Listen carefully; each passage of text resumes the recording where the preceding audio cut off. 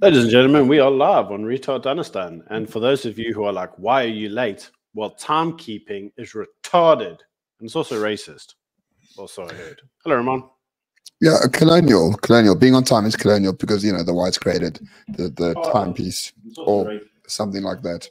Sorry, 1 second. There we go. Yeah, check. Even Ramon's retarded. I mean, he's sitting there watching himself, I think. I have to do it for the comments. I have to do it for the comments. Porn is haram, and we don't do that here. Talking of haram. Speaking of the elephant in the room, why do you look like Jesus across the southern border? Yeah, because that's the way you get into the US. So true story, right? So I was talking to somebody the other day and they were telling me, this is actually a UK client. I was talking to a UK client. They're going to do some business in the US, right? So the guy's actually talking about this business visa he gets. And he says to me, you know, I've got to do this and I've got to do this plan and I've got to show the government this. So I looked at him and I said, mate, you're doing your whole things wrong. He goes, what do you mean? I said, all you got to do is fly to Mexico, walk over the border and you're in. He was like, that's not funny. I was like, I thought it was funny. No, well, look, the elephant in the room is a poncho, which is a cultural appropriation of the Mexicans. Damn right. Damn right. Well, at the end of the day, cultural appropriation is all around the world now, isn't it? Like, jeez. It's what made the whites great. Cultural appropriation. Chinese invented gunpowder and did nothing with it. We took it and shot natives. Indian. And conquered the world. We shot each other first, though. White violence was prevalent for like 1,000 years before we went to colonize other people. So, you know, we equal opportunity shooters. You know, Ramon, that actually reminds me of something. You ever heard of the 40-year war in Europe? There was a 100-year war. I don't know about there was a 40-year war right after the Protestant Reformation where they literally said that the rivers in France had so much blood in it that the river actually ran red. Many people looked at it and were like, it's the size of the ends of the time, right? So every time Juju comes out and goes, hey, the white people are they're all united in the racism. It's like, dude, do you ever checked anything about European history? Because, like, there's nothing united about Europe, man. Like, we've been at war a few times with each other, right? Like, I mean, you know, have you heard of World War I and World War II and many other skirmishes? Like, there's one right now. And he's taking the side of the Russians because they're white or something. I don't know. Who cares about Jews? What are the Ukrainians? German? No, they're white too. Here's the thing about Julius Malema. Why are people so scared of that guy? Right? So there's a story about the Constitutional Court has no judges because there's like a vacant seat in the Con Court, and the JSC, the whatever you call them, I don't know, where they appoint judges. Like Julius Malema is there. And he just says everyone's racist, everyone's this Uncle Tom. So therefore, no judges can happen, you know, or be placed on the Constitutional Court. The Con Court hasn't made a single judgment all year. It's already April. Like, I know African time is a thing. We're guilty of it. But come on. Why is everyone so scared of Julius Malema on the JSC? Just tell him, just do your job properly, for God's sake.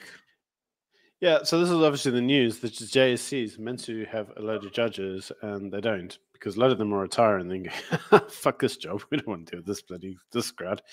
And yeah, then they're supposed to get new ones come in. But the problem is that Julius, and is it Mpofe now? Was it Hislop? I don't know, one of them. Schlope, I think it's Schlope's on the bench. I don't know. Schlope was just taken out. What are you talking about?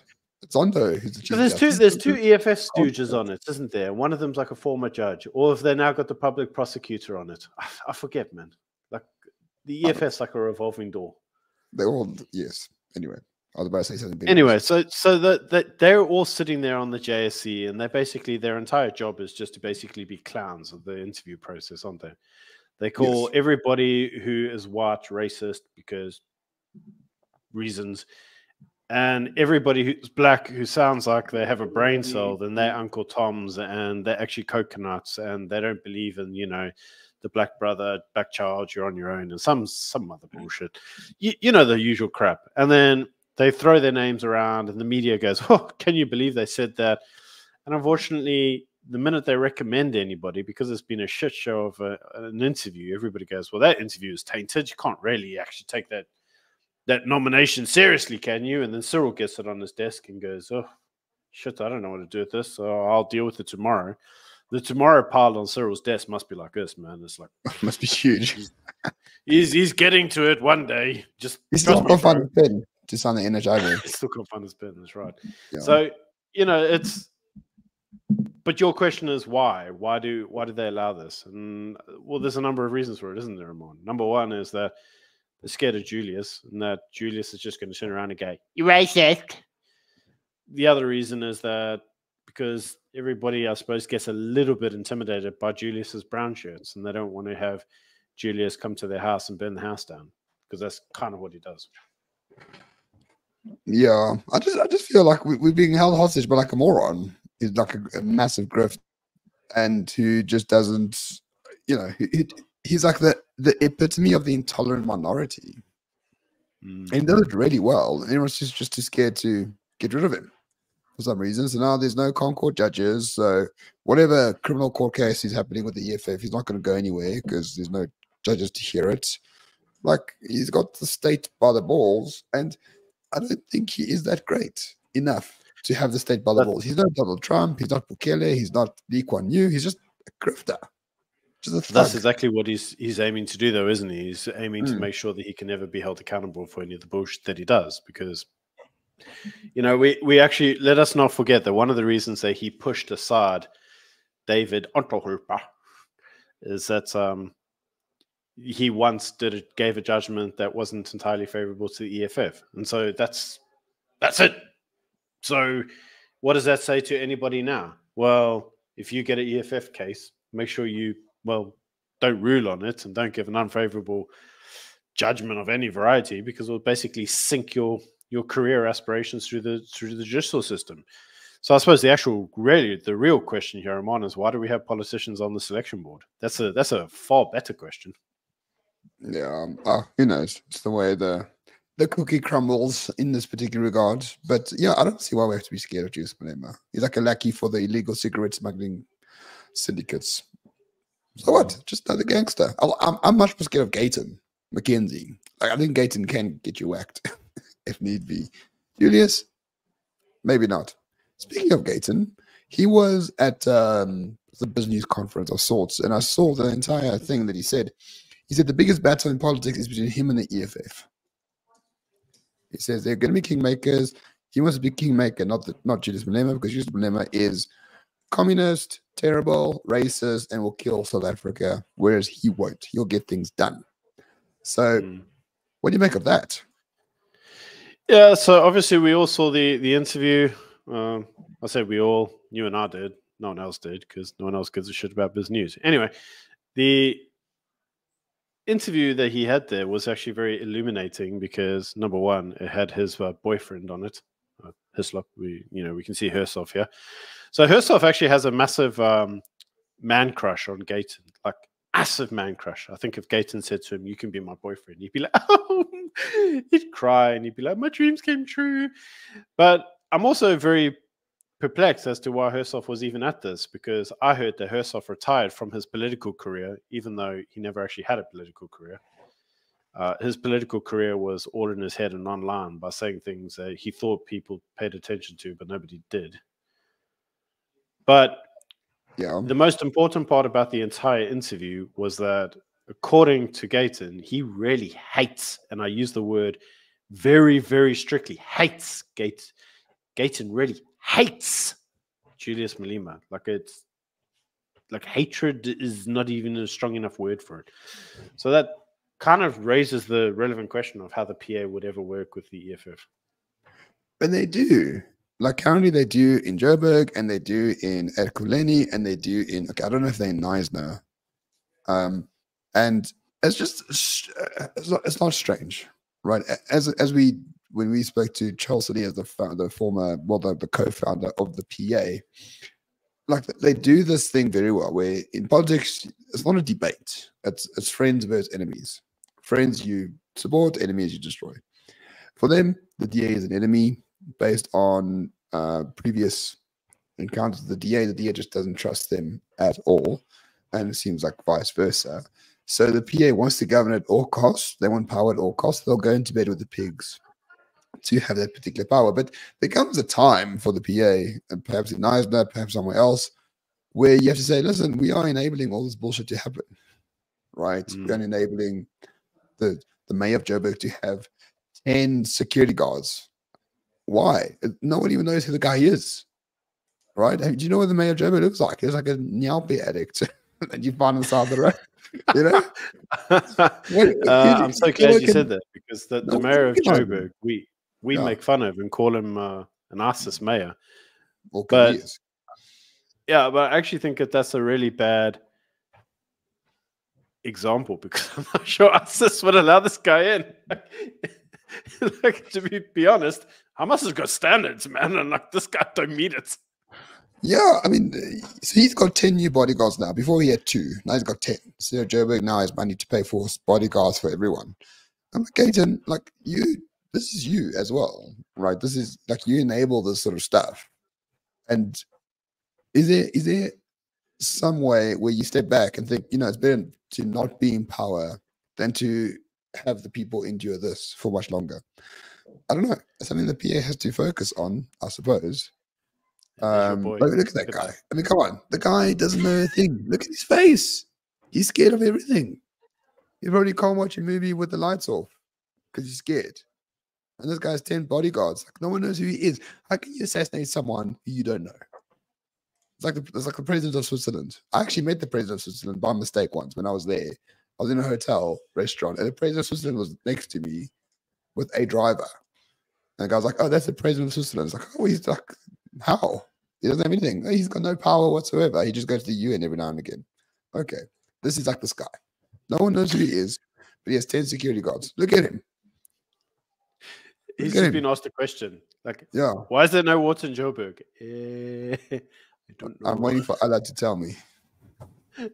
Allah, please tell me. Yeah. Where's the water?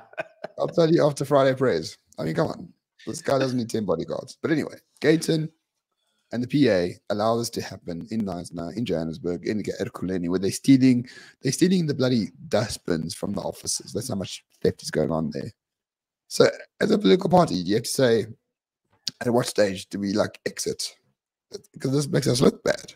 I think the PA has lost a lot of credibility with like libs and minorities because they go into bed with these sort of things and allow these sort of things to happen. I don't know. It's just a weird dynamic. Yeah, I think it's a bit weird because obviously the whole idea behind any of these political parties is that we're going it alone because the ANC and the EFF don't offer an alternative to South Africa. And then you say, okay, cool. So what's your vision? They're like, we can work with the ANC and the EFF. And you're like, yeah. This sounds like a fantastic strategy. And the longer that they stay in power and their votes are there and continue to allow people to retain positions of authority, the harder it is to untangle the poor track records with the people who basically pitch you there in the first place. And that's the difficulty. It's like, you can say, well, we did it for a good reason. And it's like, okay, cool. But what's the result of that? And it's like, the result is a collapsed municipality where there's no water. Like, everybody's stealing the place dry and the place has just gone to shit. Well, that's because of you. Yeah. That's your decision. It's very difficult to say, well, and it's something that we talk about privately, right? I mean, it's like, it's all good and fine for people to say, oh, well, sorry, we made a mistake.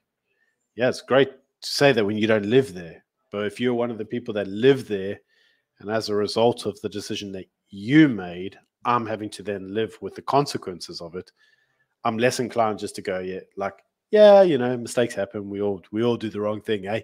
It's like, it's all good and fine for you to say that when you don't live there and you're just campaigning there, and it doesn't have a direct impact on you. But in many of these areas, it does, and that's really where the reputational damage is coming in.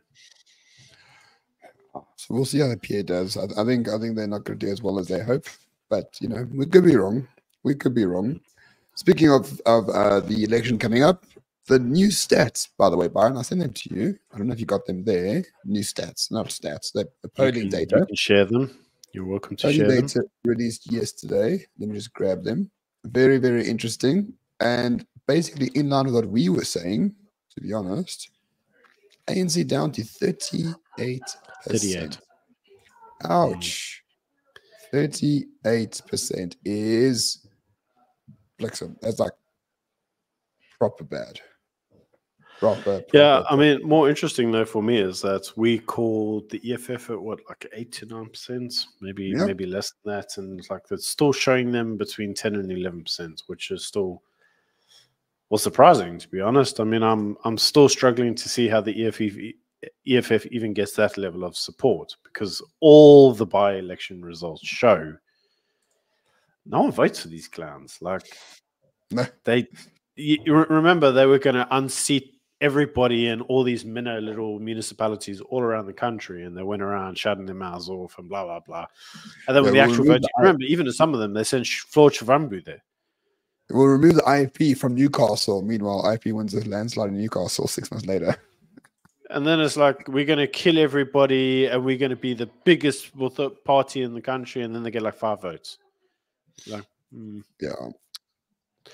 So I'm still curious as to who exactly is going to vote for these clowns, because remember, when it gets through to the national election, it's all going to be about numbers. Now, you know, it's important to recognize that the numbers in a national election are very different to numbers that are in, say, a local governmental election. People vote differently locally to nationally. Yeah. But locally, they just don't seem to have the support that they seem to suggest they do.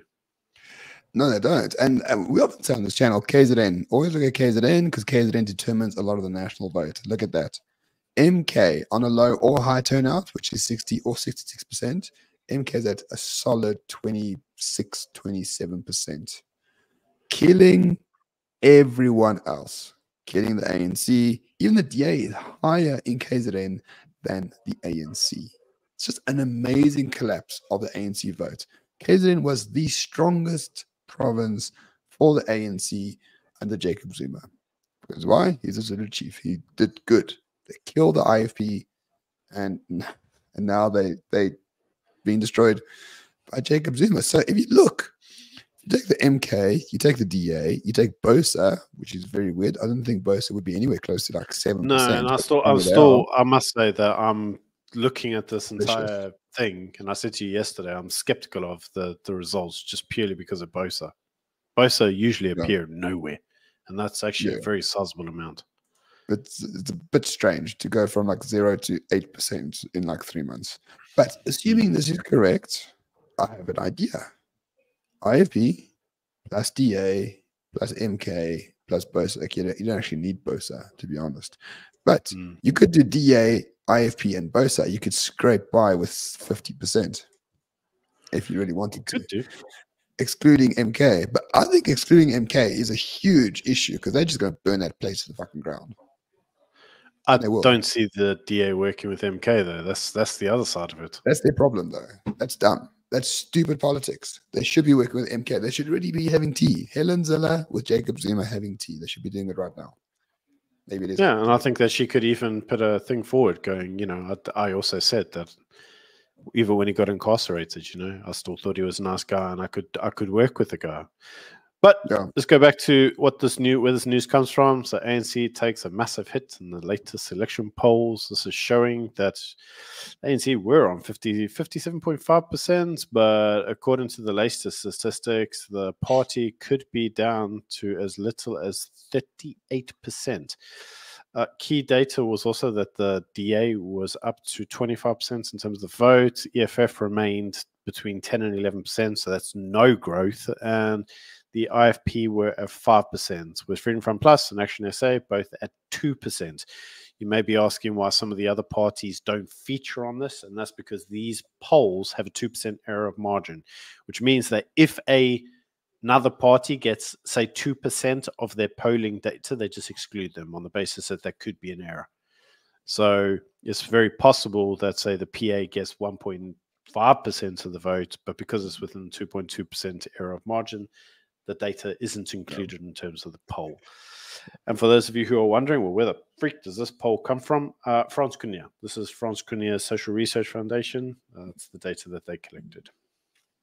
And they tend to be pretty accurate. The Social Research Foundation, I rate them more highly than most others, And then just today, the what you call it, the Financial Times came out with a poll that looks remarkably similar to the one we just saw, but apparently it's their own poll.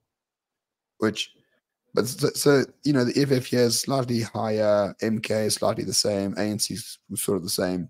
So this is a Financial Times poll, which basically mirrors the poll that we saw yesterday from the Social Research Foundation. So what does this mean, Byron? 38, 25, 13, 11, and then the rest don't really matter. If you think about it this way. If you took the ANC at 45% 6 months ago, you minus the 13% MK is taking, and then it mirrors exactly what the ANC is getting, the high 30s. MK has eaten 8 to 9% of the ANC's vote, which is massive over such a short amount of time. Listen, there's still 7 weeks to the elections. A lot of things could change. Yeah. But the concern is, people are saying now, I want to know your thoughts about this, MK is the Trojan horse of the ANC. They're losing Zulu votes, so they said, you know what we should do? Deploy Jacob Zuma, act like he's our enemy, and deploy him to KZN to take the Zulu votes away from the IFP so we can regain KZN after the election. Do you think that's correct? Yeah, look, I think that there's a big difficulty with the ANC and what's going on, and I think that is starting to show in terms of even the way that people are viewing certain things. So I'm actually going to give you an example. So let's use this article as an example. So Chris Harney hated corruption, and so does the ANC, says Blade, who's full of corruption scandals. And you see, this actually highlights what the issue is. Like everybody has heard the whole good cop, bad cop type scenario. We heard it right throughout Jacob Zuma's tenure into Cyril Ramaphosa's tenure, right? Remember, the Republic was in a bad state because Jacob Zuma stole everything. Cyril would come in on an anti-corruption kind of agenda and he'd fix everything. Yeah, that's what everybody heard. New Dawn happened. Everybody felt like, yeah, maybe there's something to this. And then ANC got themselves 57.5% of the vote. Yesterday, I think on Tuesday, we covered an article in that Retard Understand where Paul Mashatile basically said, trust me, bro, we'll sort load shedding out by the end of the year. We know you don't believe us. And that line was actually really important, right? We know you don't believe us. And that's because people don't believe the rhetoric anymore. And you see, the biggest rhetoric you have to remind yourself of is Jacob Zuma was the true crook. He stole everything. Cyril will fix it. But as everybody notices, because they have 2 R's, corruption has got worse under Cyril Ramaphosa. The state has collapsed faster under Cyril Ramaphosa. We have more load shedding than we ever did before. And so what that means is that a lot of people are looking at what the Jacob Zuma and going, actually, you know what? Jacob Zuma wasn't as bad as we thought he was, because it now appears that he was nothing more than a scapegoat to the real corruptors. And the longer Jacob sits there in politics, it gives that credence to Jacob the martyr, not Jacob the thief. And let's face it, Ramon, as the prince once said to us when we spoke to him. So for those of you who haven't seen it, this is the Prince Adil, who is the prince or the heir to the throne of the Pedi people. And as he rightly said to us, and I quote, the black majority love a good martyr. They love a martyr story. And what you're doing here, you originally painted Jacob Zuma as a heel, right? He was a bad guy because he was corrupt and accused number 1. Now he's a martyr, mate. The black majority love a martyr. And unfortunately, the ANC have created this martyr themselves. They've created this martyr in the eyes and the hearts of the people. People don't believe anything the ANC has to say anymore because they've all heard it all before. And Jacob's just come in there to say, here I am, guys. I'm not the bad guy that they all made me out to be. And takes the vote. So you don't think it's been orchestrated for like a few years now? No. So on Twitter, I'm very active. I'm like, listen, guys, ANC, Moonshot Pact are coming together, Government of National Unity, due to these reasons. They want to keep MK out. They want to keep the EFF out because they know the rand will tank and investment will fall and we'll be more retail Afghanistan than ever before. People come back to me like, "Oh no, you should don't know anything.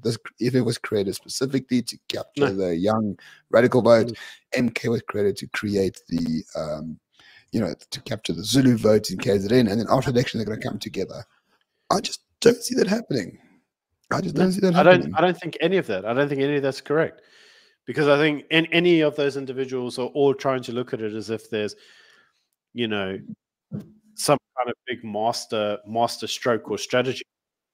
I hate to say it more, but there isn't.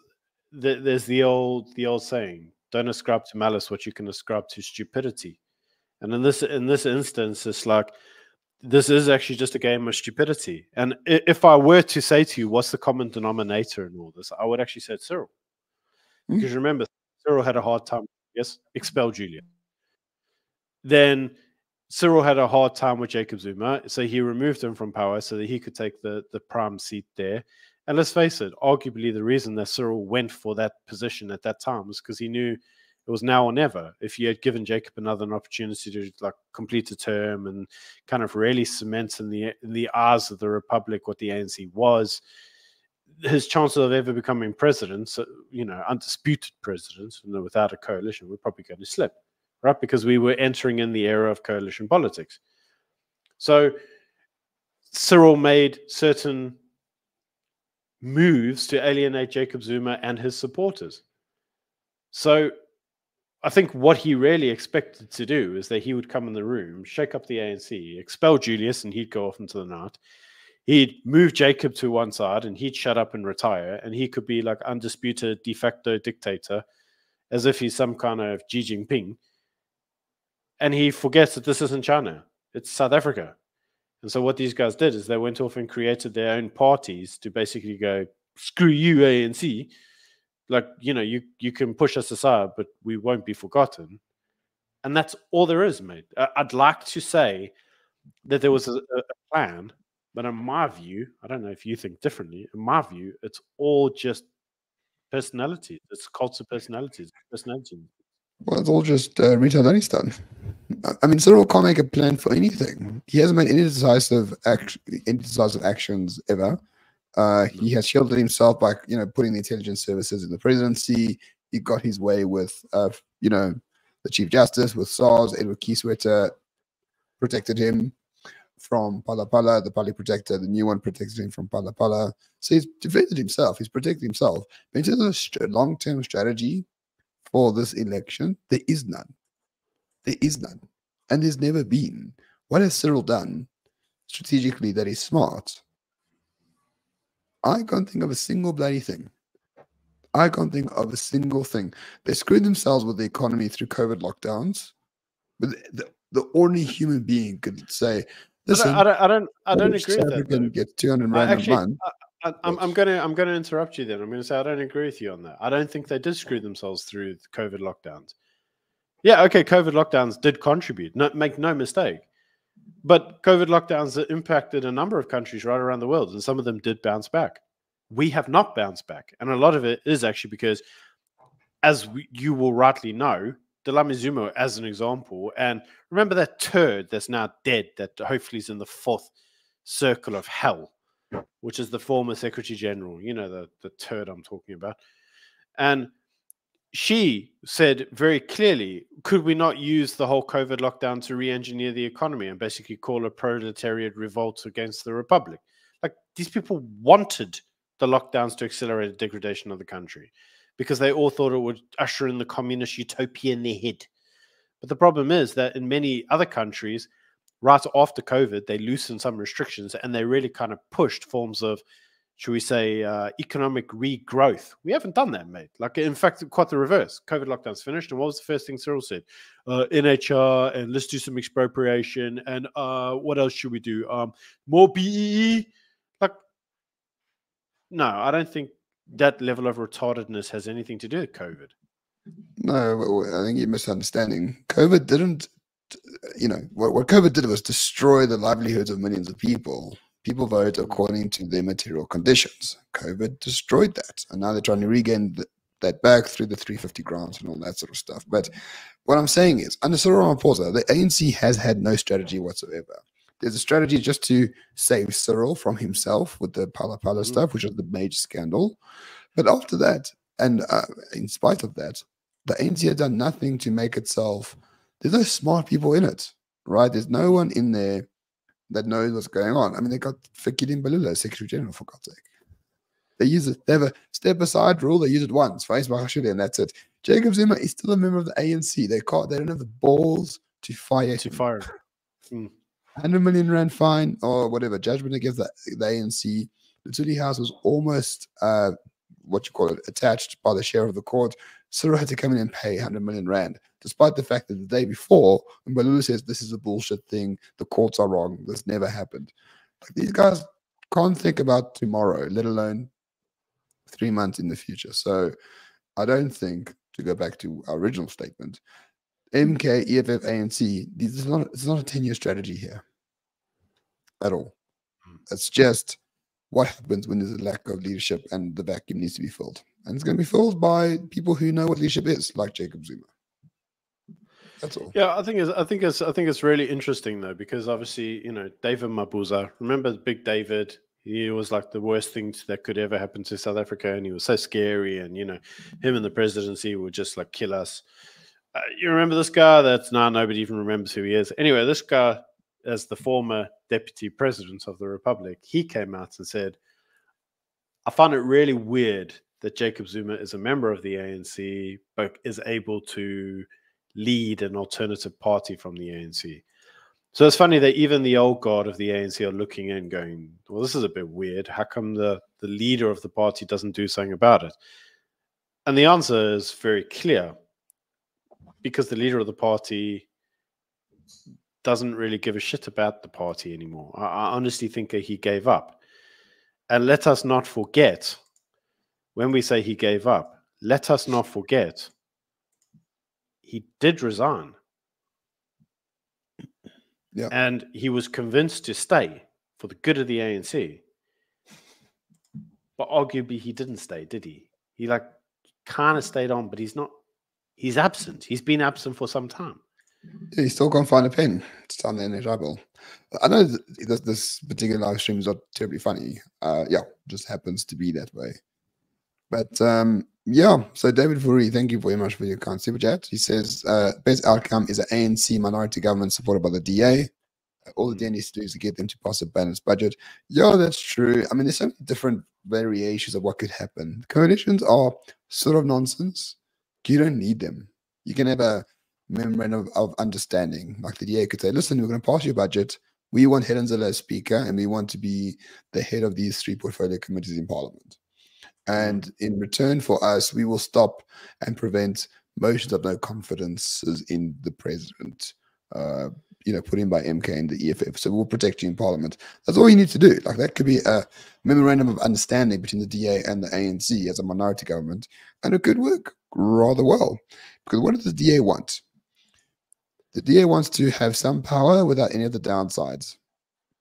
And they can still want to blame the ANC. What does the ANC want? They want to partner with the DA so they can blame the DA when things don't work out, to show that the whites are also as useless as they are. So the DA must prevent that. So the best way to prevent that is not to have a formal coalition agreement whatsoever. It's just to say, we have a memorandum of understanding. We'll pass the budget, and the budget is reasonable. Gordon Gwana is trying his best with what he's got. He's not printing money. He's not doing anything ridiculous. He's getting a bit more debt, but it's not a stupid budget. Just pass the budget. Protect me from motions of no confidence, against MK and EFF. And in return, the DA defends them, but also gets the speaker and the chairperson of various committees in parliament. That's it. That works very well. That could work quite well.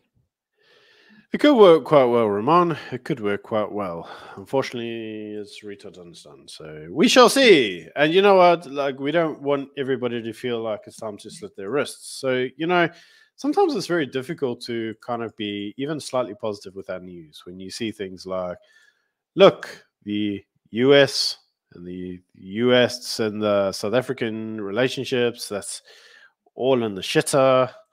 And then you read other news about how the South African and the EU news is all in the shitter, South Africa and the EU. And then you constantly have Durko going back, going, "No, we're not. We're working with them, even though we're not. And we like Russia and China, but we don't like the US and the UK. But please give us your money." Yeah, we never talked to the EU. They haven't spoken to the EU in a year. A year. I think but apparently that's like still okay. They say, and I quote, they say, "We are in regular exchange." Yeah, once a year is regular. I mean, I don't know about you, Ramon, but if you have to talk to your wife once a year, oh, bliss. Fairly regular? No, she's not here, thank God. Yeah, but I'm just saying, the country's an autopilot, that's all.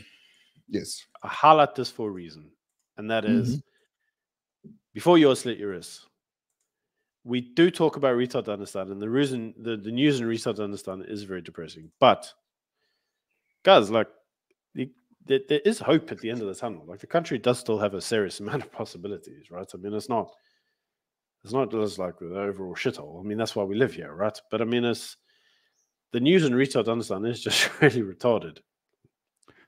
Don't look at the headline. Look at the sidebar. That's Retardistan. Name one thing that works in the sidebar there. Who cares about some wokey black American who thinks the US Treasury is bullish? They don't even know where South Africa is, these Americans. They're so dumb.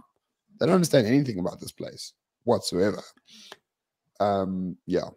I don't trust the Americans at all. They're just as bad, if not more useless than the ANC. They just don't understand liberation ideology of the ANC. The only people who do understand it is the Russians, because they perfected it. And that's why they don't care about us, in case you haven't noticed. Trade figures, 3% of international trade with Russia. That's a pittance. We are useful idiots for the Russians, and the Russians know it, but the ANC does not. That's the irony, isn't it? Talking of useful idiots and complete bullshit news, I don't know if you've actually seen this whole thing. So since that Social Research Foundation news came out, everybody's supposedly now scared about an EFF government. And so all the news tells us that the Rand is at a degree of volatility amid election jitters, because, you could have the EFF. And it's very curious that this started a couple of days ago, and they did directly correlate this news with the whole poll of, MK's rise and what that might mean to the country. See? Mm-hmm. I don't know if you know this, Ramon, but that's not actually why South Africa has been experiencing a loss of confidence in the Rand. A lot of people go, yeah, it's because of the EFF. Yeah, it's not actually the reason. And the actual real reason, the real reason, is because Zimbabwe released a brand new currency yesterday called the ZiG. The ZiG, yeah. And so what happened is loads of people ditched the Rand for the ZiG.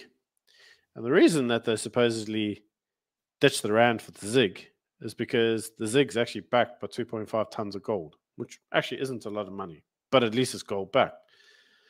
So yeah, what do you think of that? The ZiG. Well, I mean, Zimbabwe is very based. A gold-backed currency. That's the first time we've seen that in 50 years. Yeah. Based.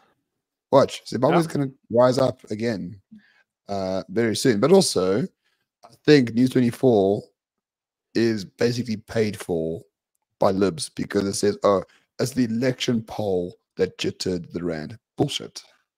Bullshit. And then in the very next article, which is buried, it does say, actually, it was because of the ZiG. See? Exactly. That's a bullshit. This is how the mainstream media lies about Jacob Zuma. And Jacob Zuma's not our homeboy, right? We don't know the man, never met him. We want to meet him and talk to him on live stream or something like that. But Jacob Zuma, he has 10% of the vote in South Africa. If you're white and you don't understand this, it's fine. But don't think we're not like some we're not in Yorkshire, right? We're not in the Czech Republic. We are in Africa. We're in the emerging market in Africa. You need to understand how Africans think. We are Africans as well. Think about how the natives think about politics, and then it'll make sense why Jacob Zuma is so popular. Get away from corruption, all that shit. That doesn't mean anything in Africa. TIA. There's two movies you need to watch: Blood Diamond and Lord of War. That makes you understand Africa extremely well. But back to the question. Zuma, we don't like or dislike Zuma. He's an important political figure that you have to talk about. And his rise through MK has material implications for the election and the future of this country. Some may be good, some may be bad. We don't know yet until they actually do something. But you can't just say, oh, Jacob Zuma is just so terrible and, he's so corrupt. And, state capture. State capture was bullshit, by the way. It was created by the corporates and the corporate media to fuck him over. There was a color revolution in this place in 2017 to remove Jacob Zuma from power. Anyway, I think we should focus on the super chats before they expire. And by the way, David, thank you so much for your very kind super chat. So I actually just want to highlight that comment just quickly before I close this article. And you notice that the ZIG and the Zimbabwean government highlighted they're not going to do any of the one-ton printing of money anymore. So actually, that basically means they're not going to adopt modern monetary theory. Very interesting. Yeah, a proper-based African country. I mean, they're full of shit, and I don't trust NPF with anything. But yeah, not a fuck. Not a fuck either. So Matthew C sent us some shekels. Oh wait, really? On this shekels? Shekels. Is it a shekel? Look at us. Now we have a mysterious Zionist funder. That's very true. I told you the Zionists were funding us. Look at that, 15 shekel. How much is that? I don't know. Your mortgage payment probably. No bullshit. How much is a shekel? So do we reckon that the MPC and the MK can do a deal? The multi-party charter and MK could probably only do a deal if Helen brokers it. It's a true story. That's literally the only person who could broker it. She's the only one who's smart. And then the problem is that you have to then deal with that whole DA virtue bullshit where the DA, is constantly like, oh, we're what to them what? No, the problem with the DA is that they're too democratic. So Helen can't do it by herself as the leader. Well, I mean, John's the leader, but Helen's the leader. So if I was Helen, I would like to private plane to Nkandla, have tea with Zuma. So Jacob, we danced together. Here's the photos. We had fun together. We friends. Come on, man. All time's sake, let's make a deal. Fuck Cyril, he's a puss. Let's run KZN together. You become the premier, and we become, I don't know, whatever, finance MEC. So you don't spend all the money on bullshit. Match made in heaven. Then the Anglos and the Zulus will run the KZN once again, just like they did 150 years ago. It's like basically history repeating itself. So it could work, but it won't work because the DA are not smart enough to do it, in my personal opinion. Yeah. Right. Next one is Philip says, reality, I suspect we're not going to see a fixed essay in our lives ever again. And you know what? I would dispute that because just imagine you were living in the Soviet Union in the 1998. 1988, yeah. 1988, yeah. And so just imagine you were sitting there and you go like, oh, it's communists, and the communists have got the stranglehold, and we'll never see anything that symbolizes anything ever again. And within 10 years, mate, communism was gone. They were a capitalist country with a brand new leader, and everything looked a hell of a lot better. And if you've been around Moscow Station these days, it looks a hell of a lot better, like anything Western Europe has to offer. So arguably, people did see it in their lifetime. So you'll be surprised. A lifetime is actually a very long time. In fact, if I think back to 2018 South Africa versus 2024 South Africa, it seems like almost a different South Africa. So, you'll be surprised. Like life sometimes feels like a very long thing, but it's also not as long as you think. I guess really short. I mean, just look at El Salvador. 2 years ago, most dangerous country in the world. Today, one of the safest countries in the world. Look at Argentina. Hasn't had a balanced budget in 50 years. They balanced the budget in 3 months this year. This shit happens, guys. I mean, I don't know anyone in politics who's able to make it for us. I'm not gonna lie. That doesn't mean there's not someone that's gonna have pop up in time to come and unite everyone. Like I'm actually at a stage where I just want like a colored nationalist to take over because they come from white and black ancestry, so therefore they can't be racist and all this sort of nonsense. That's what Gayton said, and I sort of do believe him in this regard. But yeah, I mean, we're just on a downward decline for now. In one aspect, but in various other aspects, we're in the upward decline. Right? The most off-grid country in the world. People privatizing their spaces like you can't believe. People are securing their areas like you can't believe. Massive surplus of food. Like all this stuff is like really good, despite what the government has done. All the communists are gone. Pravin Gordhan, gone. NDZ, gone. Naledi Pandor, gone. Ibrahim Patel, gone. It's very easy to make a deal with a corrupt idiot like Fikile Mbalula. It's not easy to make a deal with Pravin because he's an ideologue.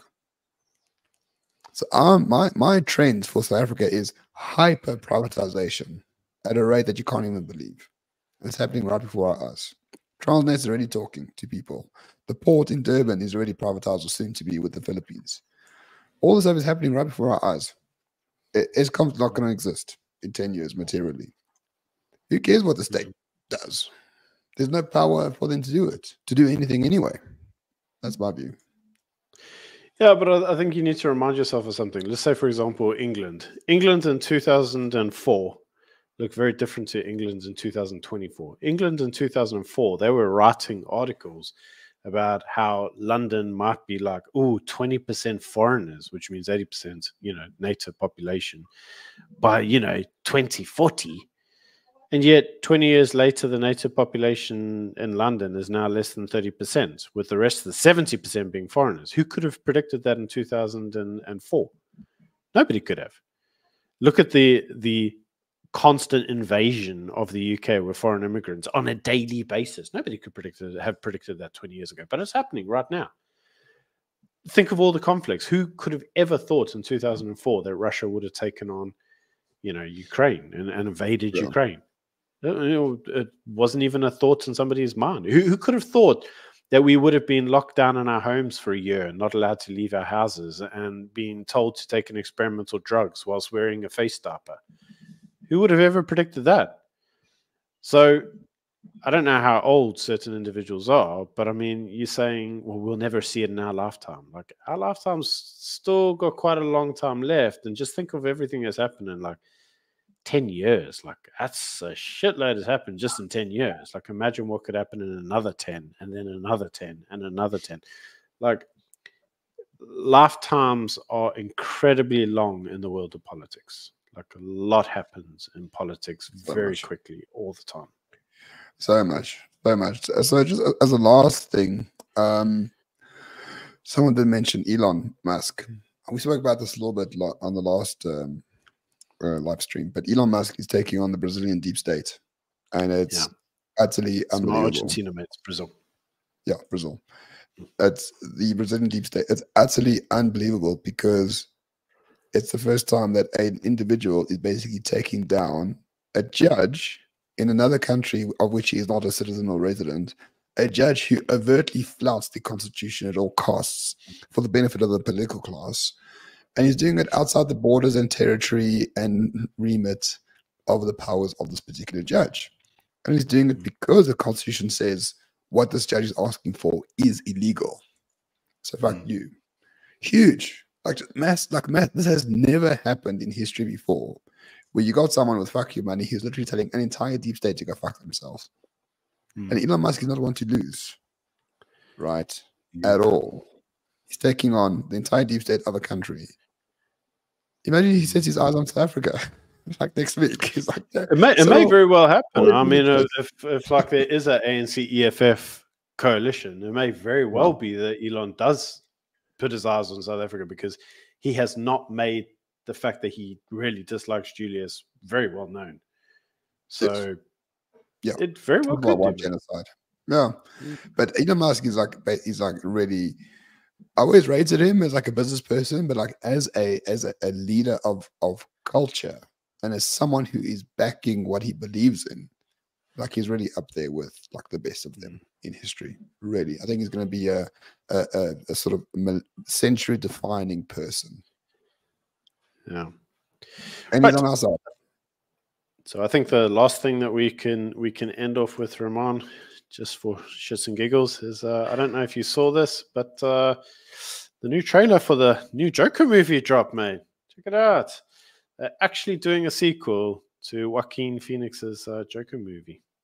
Okay. And he's been locked up in Arkham, and it appears that they're going to give him a strong female character as a lead, who happens to be, I think what they're probably going to do is probably Harley Quinn or something like that. And it appears that they're casting Lady Gaga in another one of her roles. What's your view of that? I don't even give a shit about pop culture, like at all. I'm still finishing Shogun. Well, I'm finishing is a strong word. I've only watched 2. So I'm watching good stuff. I'll watch this when it comes out.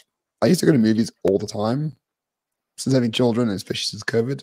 And the problem is, right, there's a cultural problem in South Africa. It's not racist, it's a cultural problem. In that Ster-Kinekor took away the popcorn buckets and now they give you a bag of popcorn in a bag. So when you move the bag, it makes a fuckload of noise, which is really annoying. On top of that, you get youths with iPhone 16 pluses doing voice calls and music and TikTok in the cinema. Like back in my day, you could shoot these people in the head because like it's a crime against the good order of man to do this sort of things in the cinema. But so that is illegal. So yeah, I just don't go to cinema anymore for those reasons. I think it's become very difficult to justify going to see anything now in any form of cinematic portrayal because everything is just laced with identity politics, though, isn't it? It's like, yeah, go look at anything on Netflix. It's like you can see that in the casting criteria, they've been like, right, we need one gay, we need one lesbian, we need one black, there needs to be an interracial couple, there needs to be one white guy, one black guy, one black girl, one bisexual, something or other. And it's like, they've done all this even before you get to the story. And it's like, well, the story's clearly not going to be interesting now, is it? Because no one has that group of friends. Like, literally no one has that group of friends. No, another problem that you have is like you live in PE, so cinemas like don't exist. Of course we have cinemas, mate. Don't be a dick. Yeah. But yeah, so I think that's the biggest difficulty. It's like to actually look at a story anymore. When was the last time you watched a film and you thought it's actually a really good story? Now it's all just like everybody just smacks you in the face with identity politics, and you need to try better, and you need to be more or less racist, and it's all about the man repressing the women. Like, oh, fuck off. The Last Duel was the last great movie with a story that I watched. You got Mission Impossible, which is pretty good, and all that sort of stuff. But yeah, there we go. The cinema in PE that one dude with a projector and a white sheet in the backyard. That's correct. And he charges 10 rand. That is incorrect. We have a Ster-Kinekor here. It's very good. It's in Bay West. And we also have a new metro here. It's very good. It's in Boardwalk. That's it. That's the 2 we have. We don't have any more than that. I'm out. Very good. That's called competition right there. Yep. There you go. They both say the same shit and both charge you exorbitant prices. I think that's actually probably another reason for the death of cinemas. Like the prices are a little bit horrendous. Yeah. I mean, I don't know. I don't watch. But anyway, thank you for watching, everyone. By the way, next week I'm in a place with little to practically no signal whatsoever, so probably won't have live streams next week, but it will be back in the last week of April. So yeah, don't shout if you don't see us next week. Actually, just want to address one more chat before we go, and that is this one. Starlink. So I've actually got Starlink in the house. I mean, SmartLink, whatever we're calling it. That's illegal. Anyway, I have some kind of link connection. May or may not be linked to a star. I don't know. Anyway, let's give you actually some feedback on it. It's very temperamental. So it's like it needs to have an actual view of the sky at all times because it's got a link to a satellite. The satellite connection isn't great. Like it does come in and out of it. So that's not ideal. If you're streaming something, then it's like 100 megs and then it's just like nothing because a cloud went past. You can't put it in your house. Got to be outside. The actual internet connection is stupidly expensive. You're probably better off with fiber in many instances. But, it's very novel. The actual router on it is very advanced.